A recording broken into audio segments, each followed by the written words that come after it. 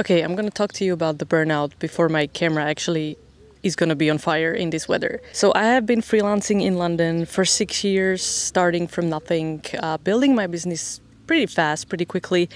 And I found myself a lot in a situation where I was about to burn out and I didn't notice, or I was ignoring red flags. So I have a couple of tips for you to avoid burnout, to see the red flags. I've written it down, of course, like what to do about it, because basically you don't want to find yourself in the same situation over and over again. That's the point. And also, like, you don't want to say no to your clients too often because you want to go extra mile. This is how you build business. But also you have to protect yourself, and you're not going to deliver the best product or service if you are burnout. So there has to be a balance of what you do for the client. So tip number one, do not say yes to everything. Literally what I just said, but a couple of things here. Obviously, when you start out the business, you have to say yes to a lot of things. Otherwise, nobody will want to work with you, and you have no clients, so you have no choices really. It's not a problem when you start out because you have like one or two clients. So when they email you, you're quite happy, like, oh my God, I have work. But it's a problem when you have like 10 or 20 clients and every day they email you, or worse, they WhatsApp you late in the evening and so on. I have a couple of examples here. By the way, I'm going to share more in my upcoming book, because I'm writing a book about freelancing. I'm basically going to tell you like all the secrets, no gatekeeping, how to get clients, how to handle clients, and so on. Obviously, once you establish your business, you have to start saying no. And it's going to cost you a little bit of a paycheck, a little bit of money, a little bit of income. Yes, it will. Now you have to ask yourself, do you want to sell and sacrifice your health, mental health and physical health for the money that they offer? Because it's going to happen whether now or in the future. So if you say yes to everything, even if you don't actually need that money, then that's a red flag also, okay? I'm going to cover more red flags in the next point. But saying yes to everything will put you in a position where the clients will then expect you to say yes to everything all the time. So if you started saying yes in the beginning, this is how the relationship will continue. So prime example, I have received countless of messages at like 7 p.m. or 9 p.m. or 4 p.m. saying like, we need you to edit this webinar, for example. And it has to be ready like by tomorrow morning, like by 12 p.m. or something like that. They just said like, oh my God, like we have this last minute thing and there's a deadline and we apologize. It's like so late, but can you help us out? And I was like, yeah, okay. Because I wanted to like really build that relationship and just go that extra mile, right? So I said yes. And then I was tired the whole day. I was training, working with my clients. I got home, instead of going to gym, instead of like making dinner, eating healthy, take care of my physical health, which goes hand in hand with mental health. I said yes, and then I found myself editing until like 9 p.m., completely tired, exhausted, making mistakes as well, because you're tired. Sending back that project, and sometimes, yes, it was true that it was deadline the next day. But many times I found out that actually the deadline was like 3 days later or even a week later. And this incredibly angered me, because basically they just wanted extra points with the boss. Like, oh yeah, we can deliver, earlier. But they cost me like my health, mental and physical. So essentially like I helped them get a promotion, but I was screwing myself up. And this was really like a low blow when I found out like the deadline was not actually the next morning. You think like, oh, I'm gonna get extra money, I want extra money and so on. In the beginning, yes. Later on, you need to kind of sacrifice that, because essentially when you burn out, then you need to pay for vacation in order for you to kind of recover from the burnout. So if you want to save money, like if you want to earn all the money in the world, you will burn out, right? And then you spend that extra money anyway on the vacation because you need to recover. So it's kind of funny twist, to be honest. So the thing is, what do you say if you don't want to say yes? You say no, of course. However, what's going to happen is the client will most probably drop you. If you started saying yes from the beginning of the relationship and then you start saying no all of a sudden, they will be like, why? What's going on? And you're going to say, well, it's last minute. I don't want to do it. And they're going to be like, yeah, but you didn't have a problem to do it like 10 times before. So now what's the problem? It's very hard for them to understand. So most probably they're going to drop you. And this happened to me. So after I draw the line and I was like, I can't do this anymore like that. I wrote to the client explaining that, I'm really tired. This is why I make mistakes. Like, I cannot do this last minute every time. And I literally received the message 48 hours, not only 48 hours later. Literally it said, hi, Nicole. Okay, no problem. We won't be needing you for editing anymore. That was it.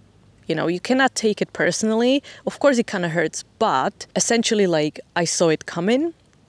So I was like, okay, yeah, whatever. That was very obvious that this is going to happen. So you're going to lose some money, you're going to lose some clients because that's the business. That's how it actually works. Another example is to saying yes. I got inquiry. And it was like a huge Instagram influencer and it was their assistant. And they said like, oh, can we book you for the full day filming on this day? And I looked in the calendar and I was booked already with a different client.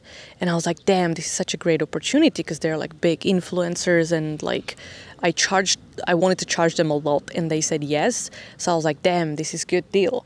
So I talked to my other client that I was booked with and I have very good relationship with them.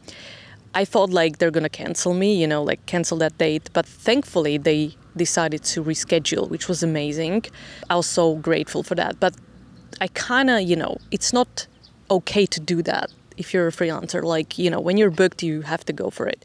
But anyway, they understood it.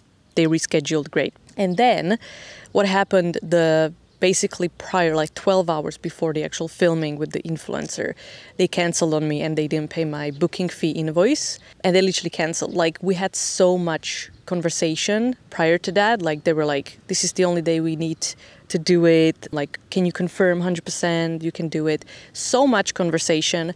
And then they canceled 12 hours before. And this is, for me, it basically backfired because I was greedy and I said yes to that. I should not say yes to that, right? It's also not good when you look available, even though I was not available, but you just have to, don't be greedy, stay loyal to your main clients. Don't say yes to everything. Just do what feels good if you can afford it, or if you want to afford vacations to recover from burnout, great. But be smart about it. Okay.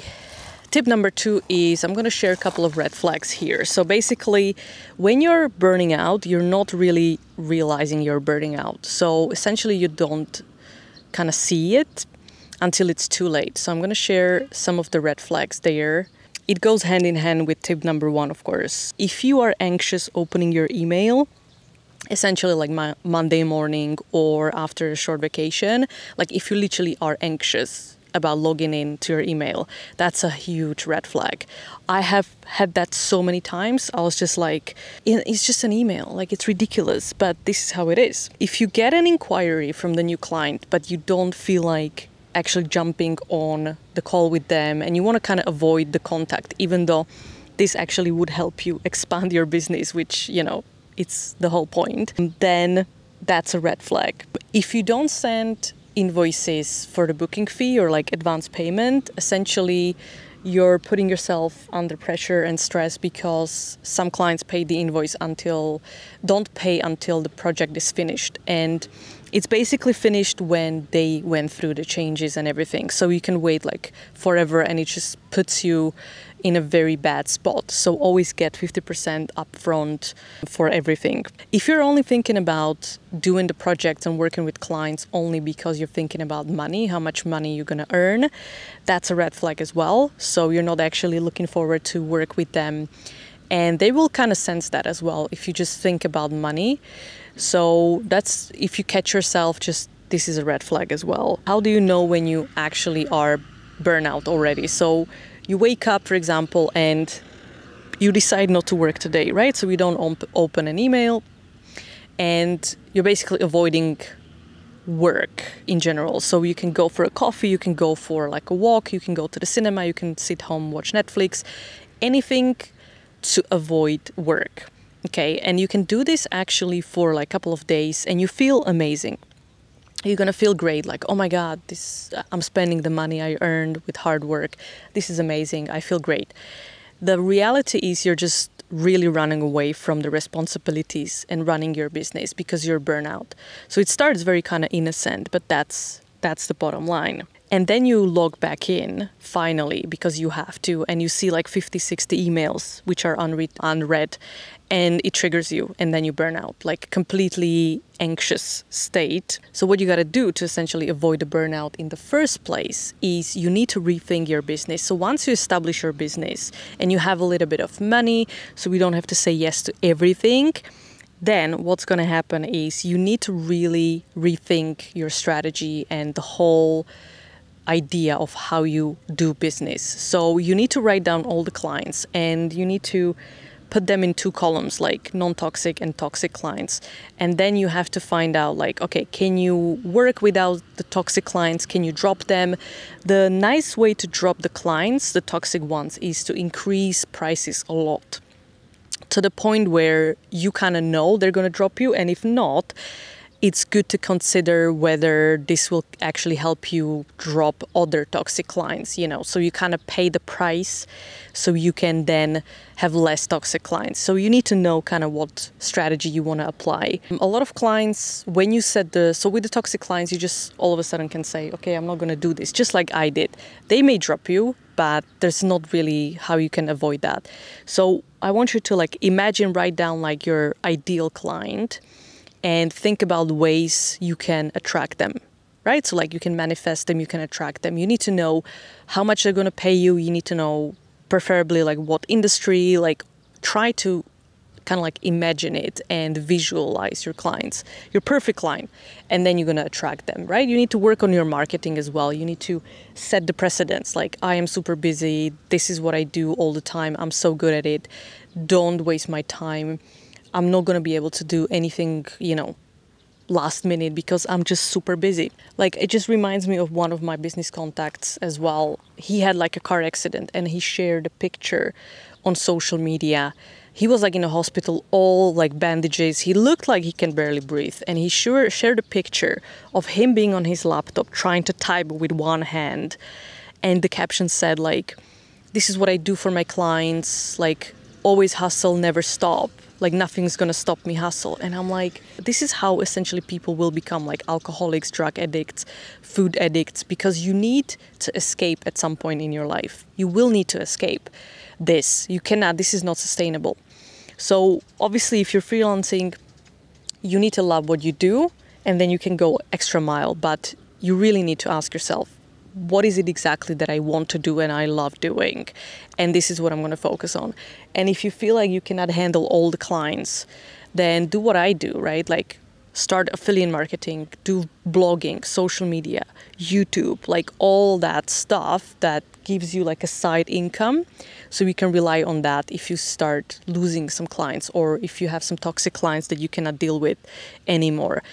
This takes time, obviously, but yeah, try to, what helps me, obviously, as you can see, is not to stay locked in the office 9 to 5, because, you know, the whole point of me freelancing is to be able to enjoy freedom. So basically, it's really good to kind of like get out of the office. What I've done was like, I'm trying to become a digital nomad. So I want to work from everywhere, anywhere, anytime. And I took my business fully online, even as a videographer. So I kind of shifted a little bit more.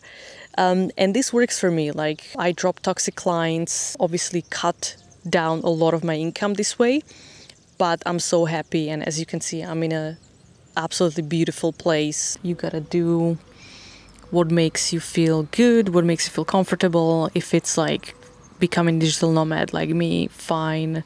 But you need like side income. You need to kind of shift your business a little bit. And if you want to stay where you are, you can do that, but just kind of maybe try to change the pace, but draw boundaries. That's the bottom line of of this video, and it's difficult, I know, but you have to ask yourself, the bottom line will be, do you want to be selfish and in a good way, like taking care of your well-being and still delivering like high experience to your client, high quality products or service, of course? Or do you want to become like burnout, say yes to everything, and longevity and sustainability of your business is at stake here? So completely up to you. But I'm telling you, burning out, the more you burn out, the more often you burn out. Like if you push all these things away, right, you sweep it under the carpet, you start burning out more often. So then you need more vacations and more often. So trust me, like I have been doing this. And for example, you burn out for the first time and then it's like, okay, I'm just going to take a break. So you go for a vacation, a week, 2 weeks, 3 weeks, whatever. And then you recharge and reset. And then you come back and you're like, now I'm like energized to work on the projects. You know, now I'm ready for you clients again. Like, you know, I'm not going to disappoint you. You're all full of energy. But guess what? Within like 4 weeks, 5, 6 weeks, you burn out again and you need another vacation. And then you recharge again. And then you come back and you'll be like, oh my God, this is great. I'm back, you know. I want to do this. And then it's going to keep happening until it's going to happen every week, right? So you first experience this like within a couple of weeks or months, but then it starts recurring until you actually solve it, not just put it aside. You need to solve it. Think about it. If you found this video helpful, you can also consider if you want to support me with the thanks button through YouTube, or you can go to my PayPal and tip me or whatever. Like, you know, I'm trying to make this here, so I'm trying to help you with the content and sharing my experience. And don't forget to subscribe, follow me on social media, because I'm going to keep updating you on my book that I promised you. So it's really going to be great. So yeah, thank you for watching and I'll see you next time. Let me know if you have any questions in the comments, but I will reply comments only from people that are subscribed. Yeah. Or you can also join my premium content on YouTube. If you get the membership here on my channel, you're gonna see more videos from me.